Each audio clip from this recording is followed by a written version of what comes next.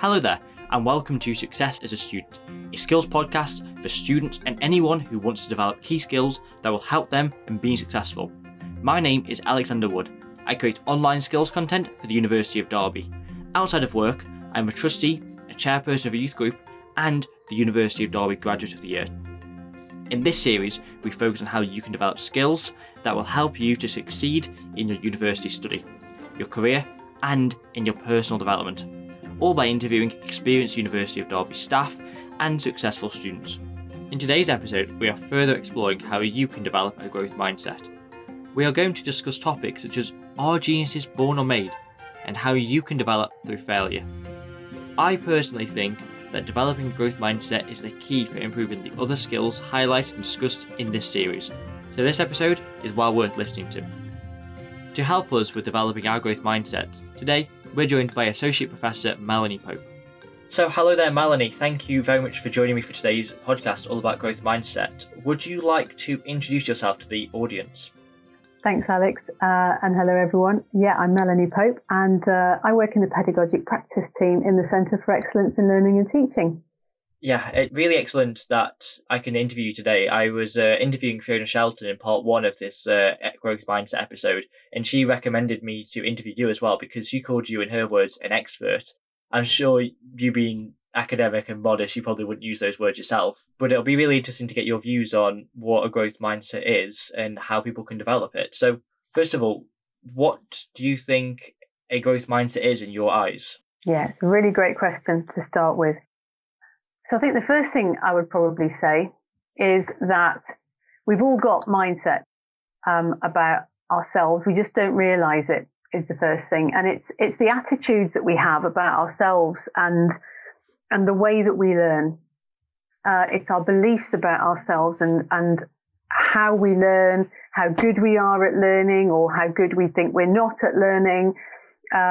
And mindsets is a name that Carol Dweck gave to these beliefs and attitudes. And really these beliefs and attitudes fluctuate depending on the circumstances we're in, depending on what it is we're learning. And she calls them fixed mindsets and growth mindsets.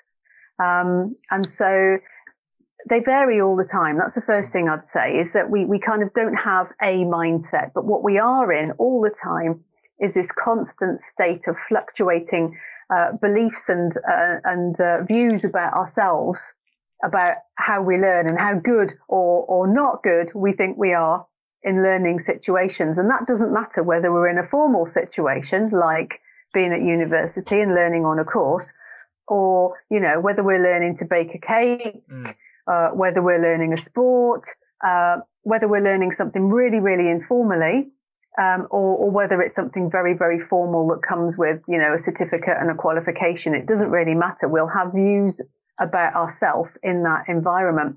And I'm sure if most of us think back to school and think about certain subjects, we'll probably think to ourselves, oh, I was really good at that. You're laughing, you're smiling. I can see it's happening already, isn't it? I was really good at that. I was really, really rubbish at that. Or I loved that, but I wasn't very good at it. Or, you know, we have those beliefs, those views. And that's what our mindsets are.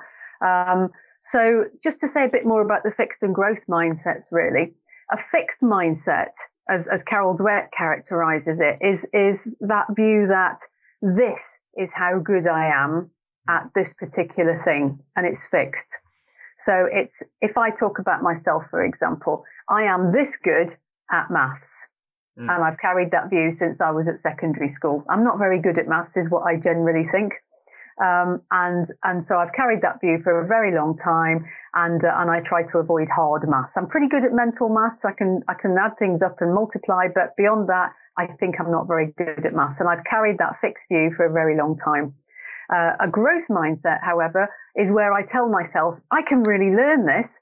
So, for example, I'm a big fan of Great British Bake Off, and Junior Bake Off's even better. Having watched that with my daughter, I've now been experimenting with choux pastry and all sorts of things. And now I believe I'm much better at baking than I thought I was before. That's my growth mindset, which is where I'll say to myself, I can try things out. And if I get it wrong, I'll be a bit better next time, and I'll keep trying, and I'll improve. And that's essentially the difference between the mindsets, is that we fluctuate depending upon what activities we're doing, but we hold these views about ourselves. And sometimes we tell ourselves, I'm only this good at this thing. And we stay in a fixed mindset. We tell ourselves, that's it. That's how good I'll always be at this thing. And that's fixed.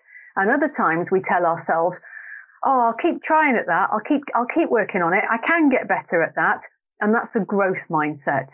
And it's just that for different activities, we tell ourselves different stories about our abilities. For whatever reason we do that. And it's so we're never in a particular, we can't say we're one mindset or another, full stop.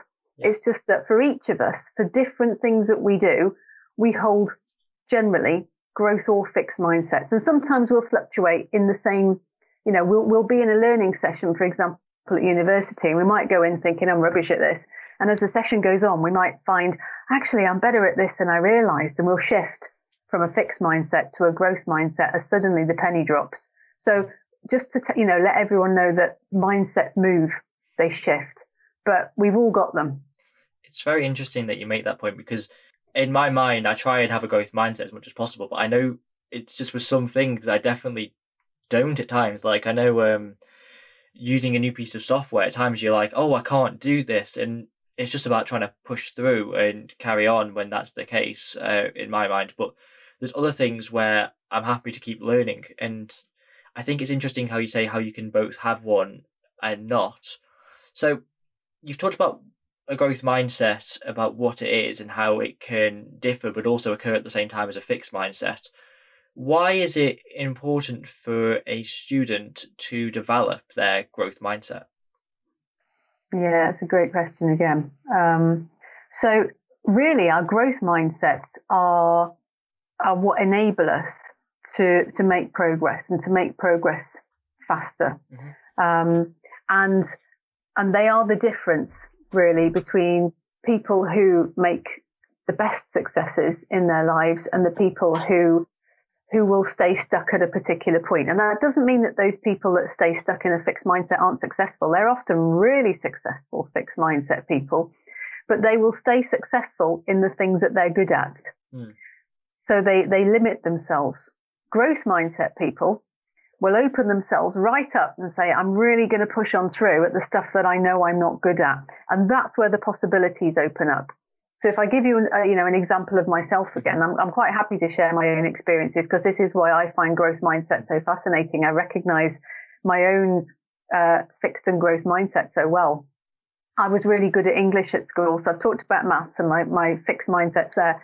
I also had a fixed mindset about English, and I was really, really good at English. But my fixed mindset was, I'm really good at English. And as a result, I went to university and studied English because I told myself I'm really good at English. Mm. And actually, I didn't look beyond the possibilities of studying anything other than what I was good at. That's interesting. So I limited myself. And it doesn't mean I wasn't successful. I was successful, but I didn't look at any other possibilities, or I didn't look at what are the skills that I can take from what I'm good at and apply to the areas where I think, or I'm telling myself I'm not so good at, or I don't know things yet. So I set up limitations for myself. I created a very narrow space in which I could be successful. So it makes you very sharp in that one area, but in yes. other areas, if that area was not no longer relevant, for example, or you asked to do something that is beyond that sharp scope that you're good at, it might not be useful. I know that one thing that I tried to learn and develop was marketing skills alongside my law skills, because I realised I couldn't do anything like that. And it's one of the reasons why I'm able to make basic things. I'm not very good at it. I always used to say I can't do art. But then I realised that nowadays you don't have to be good at drawing to do art. You can do other things. And even now that's fixed, because I don't try and draw to develop that skill. I just go around it and circumnavigate, which is quite still fixed in that view. But yeah, it's really interesting that even with successful people, you can be fixed. So yeah, really successful people are often very, very fixed in their mindsets because they stick at what they're successful at. So it's really important for us to try and develop our growth mindsets to enable us to open up the other opportunities that are available to us. It's not just about people that are struggling It's about everybody opening up their growth mindsets. So in terms of, growth mindsets come into every aspect of our lives. They're about our personal development. Who am I and what do I enjoy doing? Do I shut down when I'm learning something that I think I'll enjoy, and then it gets a bit difficult, or I don't find it easy anymore, so I stop doing it because it's not fun? Well, where's the fun in kind of not pushing through? And, so we look at sports people and people that enjoy doing things in their spare time, again, are the people with the growth mindsets who push on through usually and stick at something, have tenacity and push through the difficult times. And in terms of your personal development, those are the things that are going to add value to who you are when you leave university, aren't they? So it's not just about whatever programs you're studying, it's about what are the other things that I've done. So again, your growth mindset is the aspect of you that enables you to maybe do additional things, or to also draw on the experiences that are perhaps not about your program, but are about the challenges that you encounter in everyday life that add to your CV. Many students will have to have growth mindsets about everyday life in order to be able to study, because you're juggling so many things. So you're not just doing your studies, you're juggling jobs and families and caring responsibilities and other things like that. Actually, those require really, really growth mindsets to be able to manage those effectively. Creativity, managing different pressures and priorities at the same time. You've got to have growth mindsets to be able to do those. So it's how do I capitalize on those skills? So that's in your personal life. In university studies, I have to say your growth mindset is fundamental, because again, if we stick with the things that we're really good at in our university studies, I think we'll end up narrowing our options, narrowing the things that we choose to do, narrowing perhaps modules that we take, because we're sticking with the things that we like, or that we know that we do really well. Like avoiding exams, for example. I know people who do that. So there's one. Okay. Yeah, and I know people who avoid particular options because they think they're more difficult. So I used to teach on English degrees, and then I used to train English teachers. And I quite frequently not quite frequently, very frequently would come across people who wanted to train to teach, but hadn't studied poetry during their degree because they thought poetry was hard. So then I'd have to get them to do, to study some poetry, because you've got to be able to teach poetry to children. How can you not love poetry and want to teach English? So, it's those things. Where am I limiting myself? Because there's a fundamental question there, isn't there, about your engagement with your studies. If I'm saying to myself, that part of my studies is too hard for me, what am I saying about myself and my engagement in my studies? So if you're setting yourself up with your fixed mindset about yourself from the word go, and instead of saying, actually, maybe there's something that I can really, really benefit from.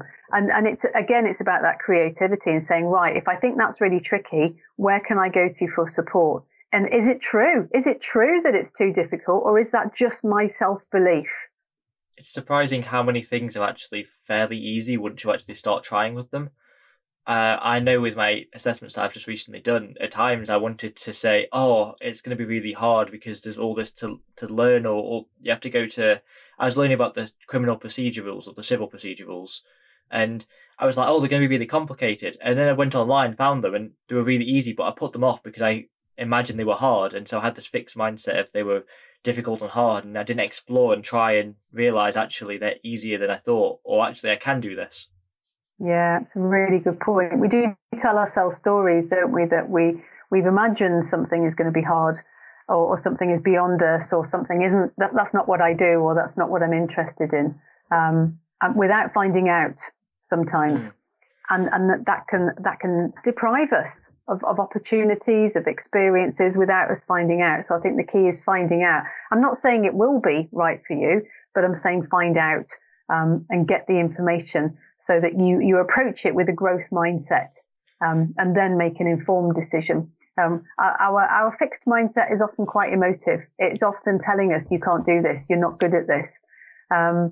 And that comes from, from lots and lots of conditioning from when we're much younger. We really do tune into that emotional sense of I can't do this, and it can be quite painful. So I understand. We've all got it. So what you said essentially is a growth mindset is useful for your personal development, in terms of developing skills and getting opportunities, and also therefore increasing your CV and therefore your employability and therefore the opportunities that will open up to you in the future. It will also help you in your academic study by allowing you to take options and learn things that you may have otherwise not learned, and to develop skills that will, again, and like I said, in the future, help you with the employability. So essentially, it's useful in almost every way. And when I was making this series, I was looking at how skills help other things, and having a growth mindset will definitely help you to develop all the skills that I discussed in this series. So I think it's probably one of the most important skills. Would you agree with that? Yeah, I absolutely would. It's why it's one of the things I'm most passionate about to do with learning, because I think it kind of sits underneath our approach to everything that we do in learning. I wish I'd known about fixed and growth mindsets when I was much younger. Unfortunately, Carol Dweck hadn't done her research at that point. But I wish I'd known about it, because it would have changed the way that I approached what I did in my own studies. If I'd known that I was limiting myself by saying to myself, that's too hard, I can't do that, instead of saying to myself, I find that challenging, but that's something to explore. If that's difficult, it means I'm learning. I think we'll probably talk about this a bit more, but a lot of that came from my own background and my own kind of family expectations, I guess, around high performance at school and doing well, and you must get grade A's or what's going on kind of thing. And so you learn to try and value yourself by high grades sometimes, and that doesn't always mean that you do things that help you to learn, because learning means we have to get things wrong. Yeah. We don't learn till we fail. And that's what growth mindsets are really about. We haven't talked about that yet, but if we're going to learn and we're going to be of value to somebody in a job, we've got to be willing to take risks. We've got to do new things that haven't been done before. We've got to be ready to go, well, that didn't work, but we've learned from why that didn't work, so we'll try something else instead. And until we're ready to do that, we're not of much use to an employer, really, because if all the answers are already out there, an employer doesn't need us. What an employer needs is somebody who's willing to come in there and work with the challenges that they present us with and identify what doesn't work and what does. So that's the beauty of growth mindsets. So it'll even make you better once you're in that job as well, and make you be able to do new things. I think it's such an important skill. So what I'd like to talk about now that we've established it's important, is how people can develop that skill. And one thing you just mentioned there is exactly that, which is feeling free to fail and being willing to take risks. And I think that's such an important thing to discuss. And it actually, I have an entire episode of this podcast series based on that people can listen to after this has come out. So do watch that when it comes out. But earlier you were talking about how you developed your background, and it'll be interesting to hear about how you developed your current mindset, to see if students can take anything from that. Sure, yeah, because it's so difficult, isn't it? We only experience our own kind of home background and our own cultural backgrounds, and then our school environment. And school leads us to a kind of that approach of, you've got this attempt at this exam, and you've got to get your grades, and then you've got your next set of exams, and you've got to get the grades there.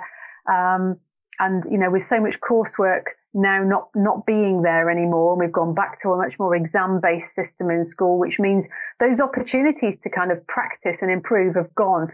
So when we get to university, we have a really strong sense of it's all about performance and exams, and we've got to get things right first time.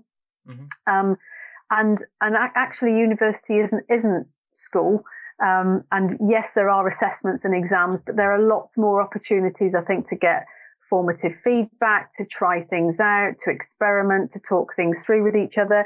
And I think for me, that's the difference, is when you're at university, taking every opportunity you can to make the most of chances to get feedback, chances to talk with each other as students about what you're learning, to work things out, because sometimes there aren't right answers. There's only the answer that you've come up with, or the interpretation you've come up with, or the application of a theory to a problem that you've come up with.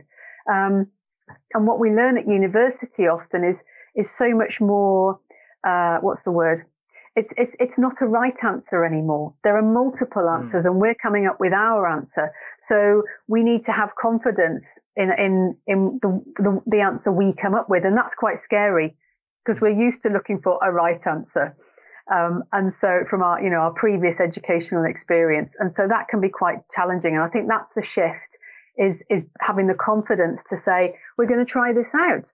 We're going to have a go. When if it doesn't work, we'll learn from it. And it's doing that lots of times, as many times as you can, before you do your assignment that counts. Yeah. Because a lot of people put all of their effort into that final assignment. They wait, put all of their effort into that assignment that counts, and then get, really upset when they didn't get the marks that they wanted. And actually the key is the build up to that assignment. It's making the most of every opportunity to discuss and explore and talk to your tutors and talk to each other and read around and make those considered judgments and decisions, because that's where you can get it wrong. The key is getting it wrong as many times as possible before you do your summative assessment. Yeah. In classes, I'm often viewed as someone who gets things wrong a lot, because I get things so wrong in tutorials, and in the lecture, I put my hand up, say what I think the answer is, and the lecturer goes, sorry, that's wrong. But then they say, here's what the right answer is. And then when the exam comes around, I get it right. Yeah, it is. It's just making every opportunity to try things out. Practice, fail as many times as you can before. Because every time we fail, we understand why it failed or why it was wrong, or we get that opportunity to get the right answer. But if we leave everything till kind of, the last minute and just put all of our effort into that final assessment, then we haven't had those chances to get it wrong. And we only learn when we get things wrong. We think about, when I'm practicing baking or whatever other skill it is, whether it's sport or, I don't know, an art on craft or anything, gardening, it's getting it wrong is where we learn. Yeah. And it's those opportunities to fail that we need to make the most of.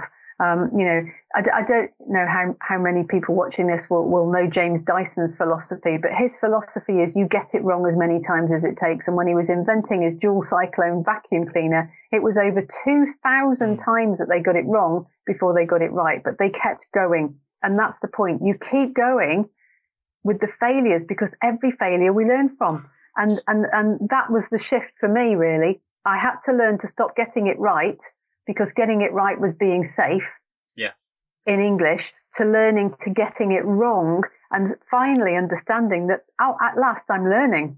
Because when I get it right, when I get things right, I'm not learning. I'm just regurgitating what I already know. I totally agree. I feel like putting yourself in a position where you do something where you can fail is an opportunity to learn. And even if it hasn't totally failed, there might be still elements that have not gone as well that you can learn from. Yeah. So if something's gone 90% well, that's still a 10% failing that you can learn and improve upon. And I just think getting proper feedback can really help with that.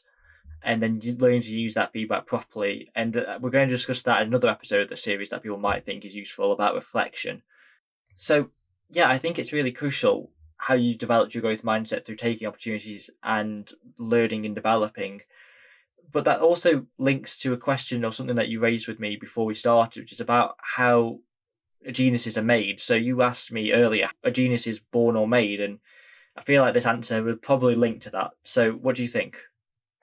It does. I think, because I just think it's a really important question for us to think about. Are geniuses born or are they made? And I think we tend to think that geniuses are born.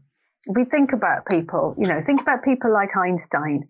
If we think about people like Steve Jobs, think about people like Walt Disney, we tend to think of them as these great creative geniuses, and they just were just genius people. But actually every single one of those was rejected as fairly useless at some point in their lives. And we don't always know that about them. Whenever we see kind of really successful people, we only see the end product. And that's the bit that we forget. We don't see what happened before they became the successful person in whatever way they're successful. Definitely. So, you know, if we take someone like Einstein, who we might think of as the kind of pinnacle of academic excellence, Einstein didn't even speak until he was 4 years old. His parents thought he was educationally subnormal, and he was expelled from school because his teachers said he was mentally slow. And, you know, look what Einstein became. And he didn't think about growth mindsets. He just kept at what he was doing. He just kept at it. He didn't have a sense of, oh, you know, I'm not going to have a fixed mindset, but he just believed in what he was doing so much he kept going. Think about Walt Disney and, you know, perhaps one of the most creative people we might think of. Well, he was fired from one of his first jobs on a newspaper because they said he lacked imagination. I can't think of someone we could think of, you know, less as not having imagination. Steve Jobs, we all know, was fired from the company he started and was left penniless. And there are others, you know, Michael Jordan was dropped from his high school basketball team because they said he lacked skill. J.K. Rowling was rejected by 12 publishers because they didn't think her writing was good enough, and we could go on. So people we see as successful, we don't see the story that comes before, and that story is always about just having enough of a growth mindset to embrace the failures and to just keep going with whatever it is anyway, to have that belief in it, to have the growth mindset that says that might have been a failure, but I've learned from it. And that for me is the key, really. We embrace the failure. And that's what I've had to do, I suppose, in life, is learn to embrace failure. Failure doesn't say I'm a failure. Failure says I've got something to learn, and that's all it is. It just says I've got something to learn, and that's what I need to know. What do I need to learn? And then I can move forward. If I don't fail, I've got nothing to learn. What am I doing wasting my time here? Exactly. I think something that's really important there that you were saying about all these people who failed originally and then became successful. I think a lot of them took it to heart and took that feedback on board. You're not imaginative enough. Okay, well, I'm going to become more imaginative. I'm going to find ways of doing this and develop that skill. I was watching a film that recently came out called Spider-Man Far From Home, and in that film, the character Peter Parker, he believes that Tony Stark, who was his mentor, is a god, basically, who's never got anything wrong, and he learns at the end that this man had actually failed lots, and that's when he finally started being who he was and feeling free to fail also.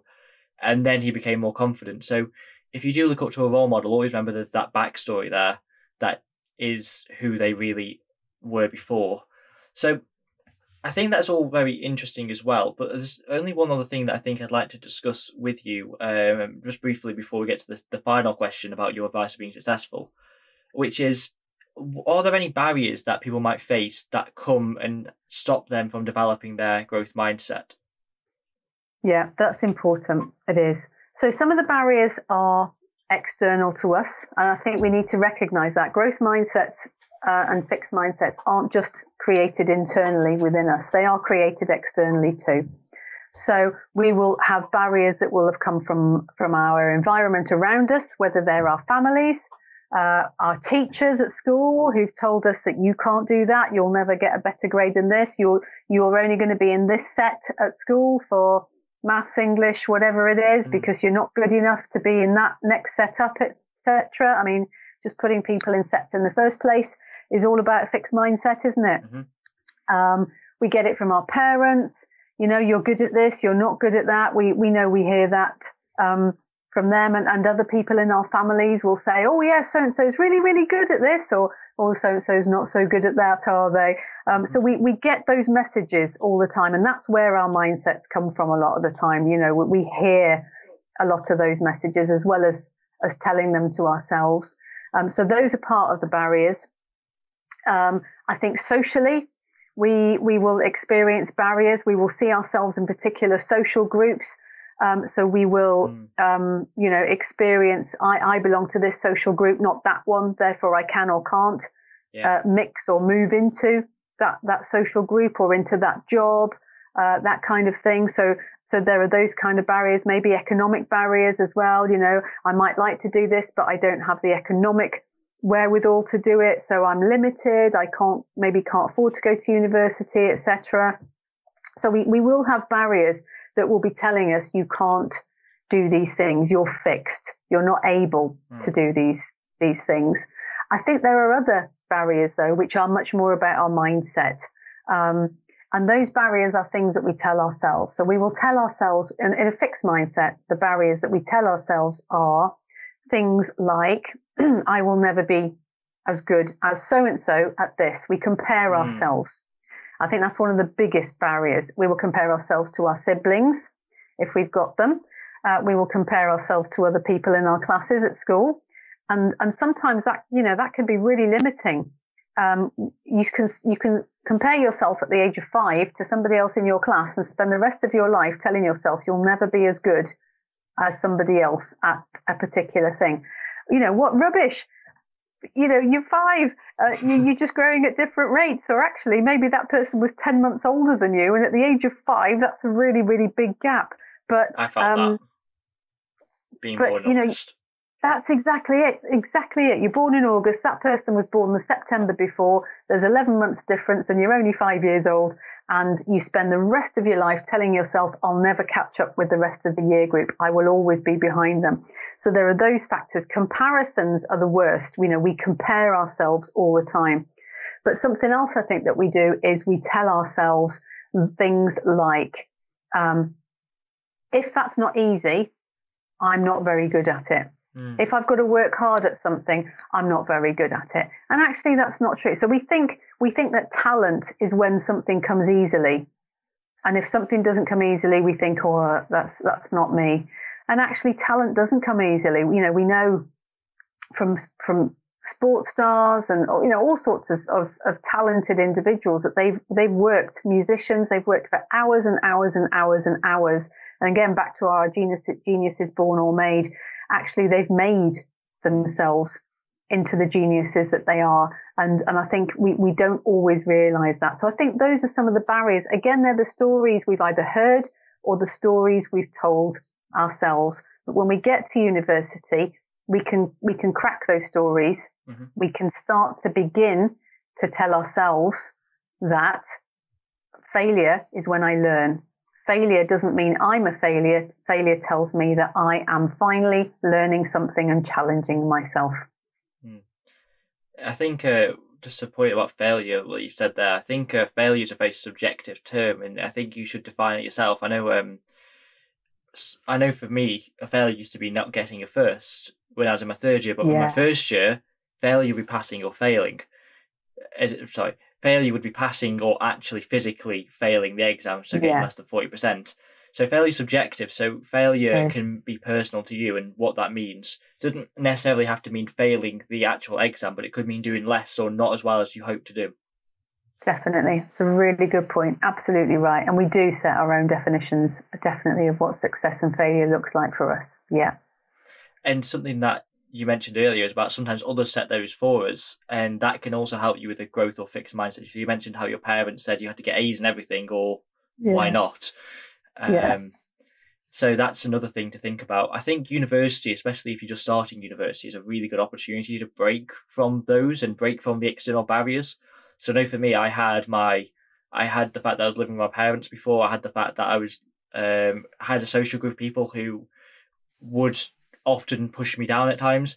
And at university, I was able to change all that and have a new start where I could be free and really try and become a bit more independent and challenge those mindsets that I'd developed because of the circumstances around me. That's a really great point. Absolutely great point. Yeah.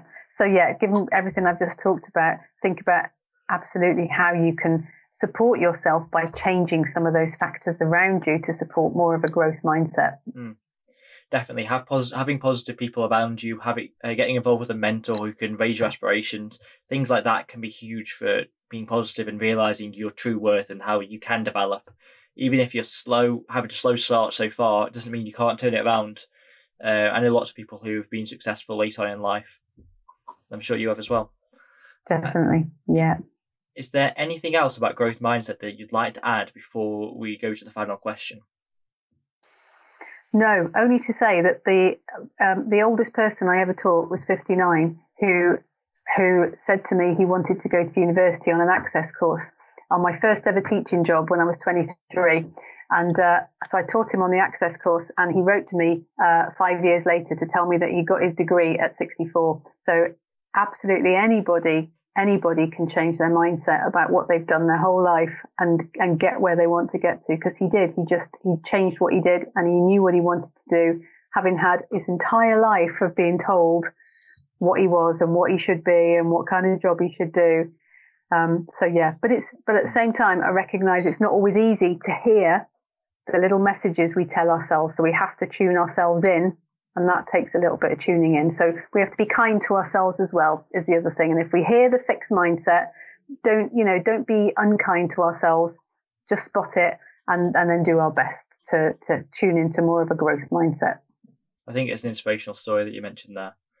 So I think the final question that I'd like to ask is something I asked all the guests that I have on this podcast series, which is, what advice do you personally have for a student who wants to be successful? Okay, so this would link into what you just said a minute or two ago, Alex. You need to know what success means to you, because nobody else can define that for you. Absolutely nobody else can define it. So first of all, what does being successful mean to you? And don't be, for a minute, swayed by what anybody else's definition of success is. And know that your definition of success can change, because if you've got a growth mindset where you start with, when you begin university, that definition of success might and probably will change. So have your own definition, and it doesn't matter what anybody else has got, no comparisons. And then from there, I think my other advice for being successful is to know yourself and be true to that knowledge of yourself. So again, this is about not comparing. And it's also about not looking back at the messages you've been told all the way through your childhood and through your growing up and through whatever experiences you've had before coming to university. Because if you're at university and you've made that decision to study whatever it is you're studying, that's part of a commitment to yourself to do something that is important to you. So stick with that. And use that to help you to stay with your growth mindset, because you've already started the journey of developing your growth mindset. So stick with it. Don't be put off track unless you absolutely have to. Stick with your vision for yourself.